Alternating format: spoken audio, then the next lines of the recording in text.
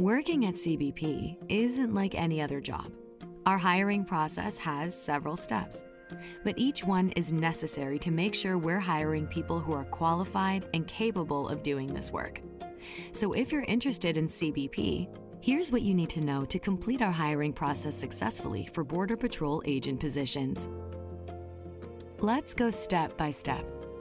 First, you apply. You can find open positions through our website or usajobs.gov. You'll answer questions regarding your experience and readiness for the position and submit your resume, transcripts, and documents to verify your age and whether you're a veteran. After submitting your application, you'll be asked to complete a self-assessment called the Candidate Experience Record that tells us about your prior work experience and education.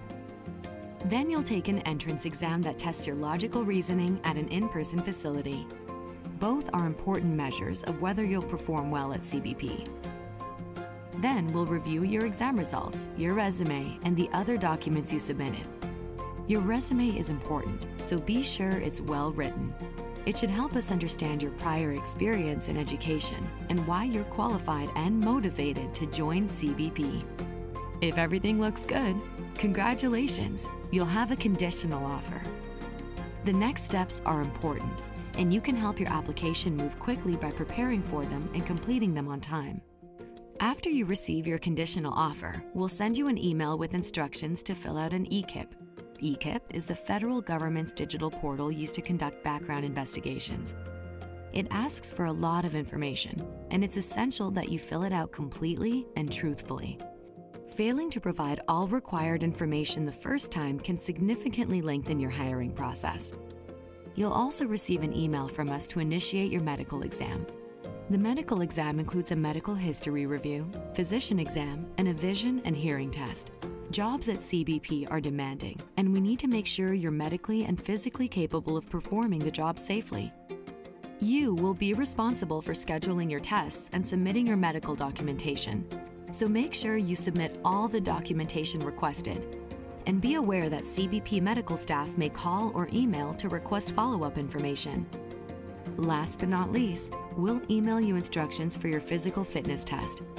If you're concerned about passing, the physical fitness test is something you can train for before you even apply. The earlier you get started, the better. See our website for more information and a suggested training plan. Then come your interviews. The structured interview consists of a 3-person panel. They'll ask questions designed to measure your decision-making, emotional maturity, interpersonal skills, and more, seeking to understand if you have the competencies to be a successful member of our team. The pre-screening interview is designed to measure your likelihood of passing the background investigation. CBP requires every employee to be of good conduct and good character. That means all selected applicants need to go through the next 3 steps. The polygraph helps us verify applicants have no compromising personal issues or past behavior that would reflect poorly on their ability to be a responsible, reliable member of our team. For the background investigation, an investigator will verify the information you provided on your EKIP, including interviewing you, the personal and professional references you provide, and others. The drug test will verify that there are no concerns about your use of controlled substances. See our website for more information about the polygraph, the background investigation, and the drug test.